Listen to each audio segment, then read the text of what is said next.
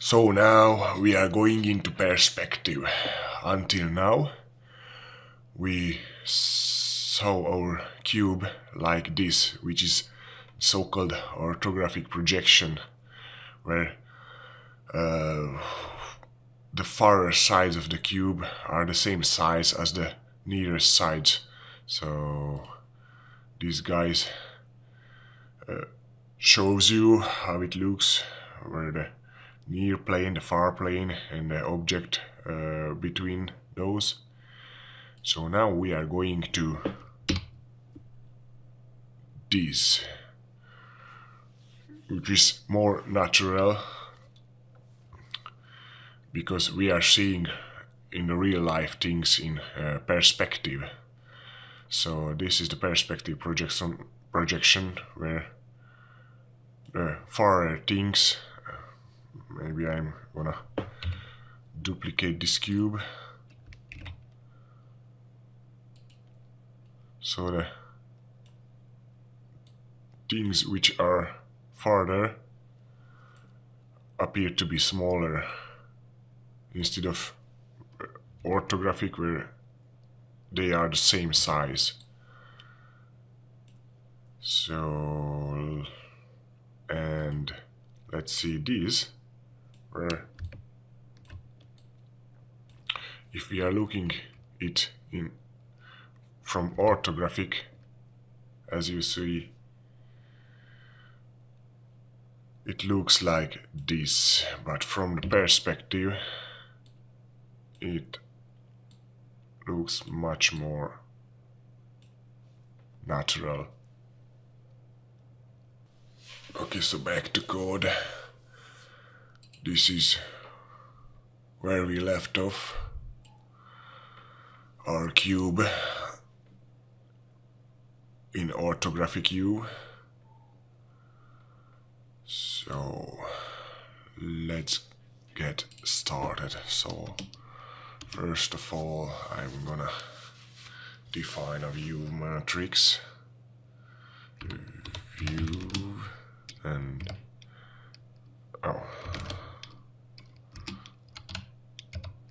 view, and this will be the peer matrix 44 and creates perspective projection matrix. First of all, I want to create translation matrix. Create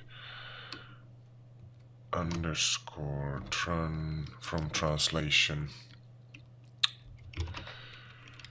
and this will be a vector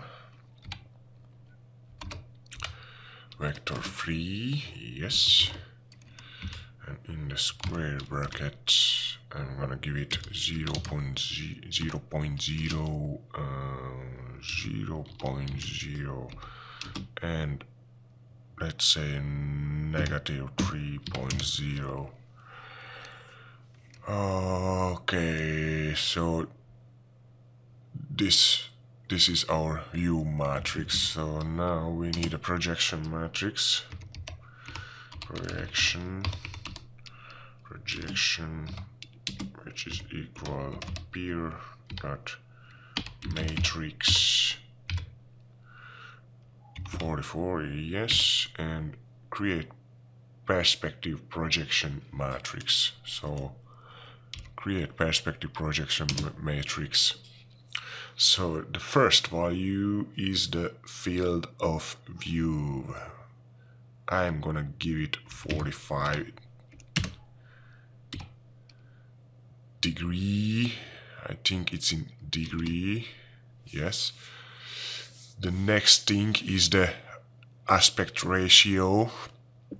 So we are going to give it the width divided by the height. So 800 divided by 600. Windows width divided by the Windows height. So W underscore width divided by the W underscore height, yes. The next is the near plane, which I'm gonna give it 0.1, and the last argument is the far plane. So those are the clipping planes. So as you see in Blender, when I'm get too close to the cube, the cube gets clipped out. So it's let's see from a better view. Yes, as you see in the bottom,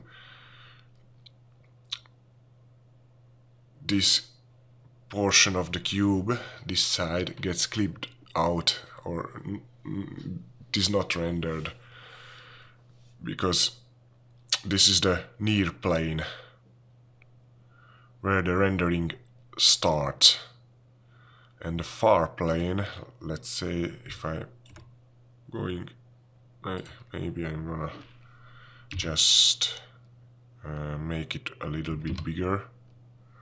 Okay, so now,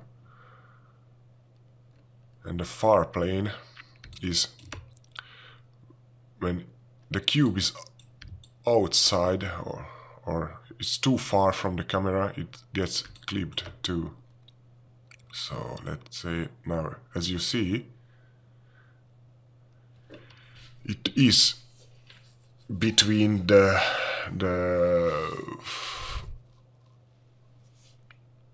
near and the far plane, but now it just disappears. So let's see how it looks like in this book. So this is the perspective. So everything outside these two planes gets discarded. So near plane, far plane. Okay. So now I'm gonna define the model matrix, which is still the peer matrix 44, and create from translation, yes, and give it a vector free, peer that vector free, and square brackets, give it just 0, 0, and 0. So this is the position of our model, or the cube itself. Yes. So now we're gonna need to get those locations from the shader. So model underscore lock, or I'm gonna start with the view location is equal to GL get uniform location, GL get uniform location, GL get uniform location, and where to find it in the shader, and we didn't define it in the shader yet, but just give it the name view. So next will be the projection, not the projection, but the projection location. Let's say proj lock is the same. So gr get uniform location. So I'm just gonna copy and paste and name it projection. And the last thing is the model location, model underscore location, yeah, and give it the name model.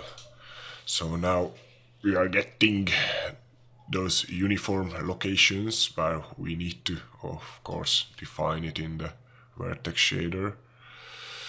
So after the transform location, uniform matrix for not space matrix for, this will be the view uniform matrix for, this will be the, let's say, the model, and uniform matrix for projection.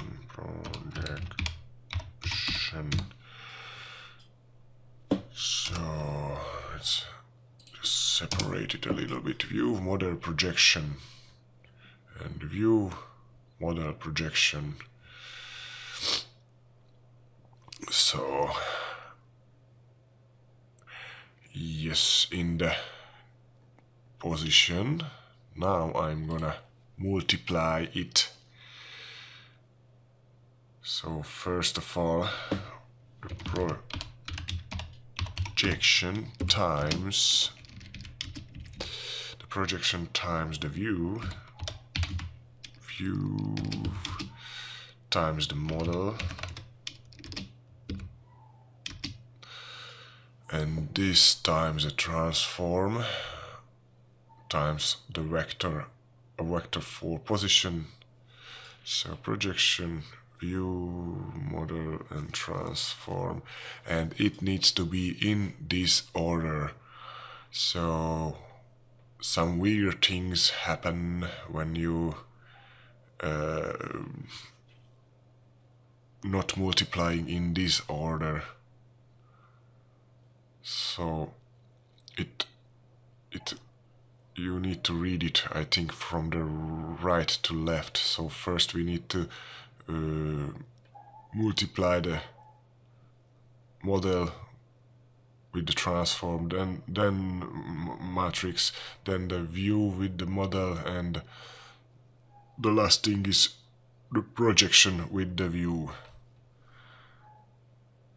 So okay, view, model, transform, and projection. So now I'm gonna set their values. So we need a GL uniform matrix for FV. Okay, we have it. I'm gonna just, yes, copy it. GL uniform matrix for FV, and first I'm gonna give it the view location. Yes, the number of matrices 1. The transposing is GL false, and let's say I just yes, the view. Okay, so I'm gonna copy this and paste this 2 times and change this to projection location, projlock, and projection, and model lock, and the model itself. Okay, so we are getting the uniform location, we are setting, okay,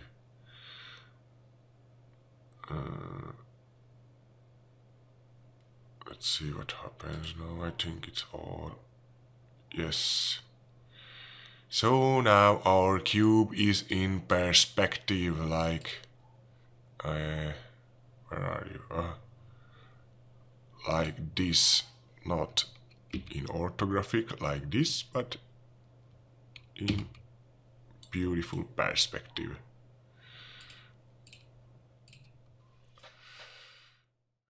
So let's see what happens when we change some of these values. So let's say the field of view, I don't know, 25 degree. Oh, the cube is closer. 15 degree. Oh, let's get it bigger. Wow. It looks amazing. So 85 degree.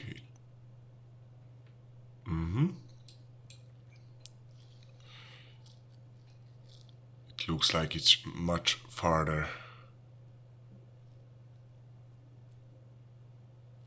But actually the position of the cube or the view didn't change. Just this, so I'm gonna set it back to 45. And I'm gonna change the near clipping plane. So let's say 2.5. And we see through the cube. So we see the inside of the cube. This happened very often in old games when we get too close to the wall and you see through the walls, or see through objects. Let's see, 3.0.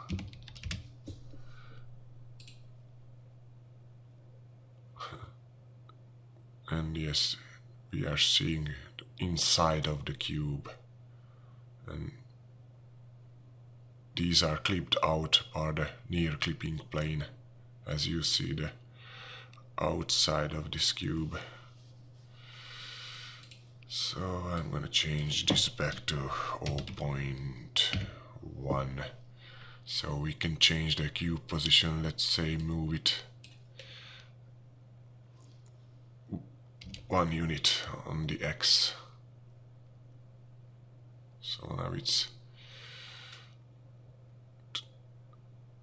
to the right, 1 unit to the X, and let's say negative 1.0 on the Y. Yes.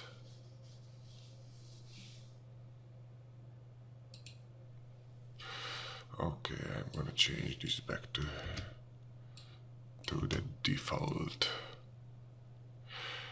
So you can download the code from my GitHub repository. Tschüss.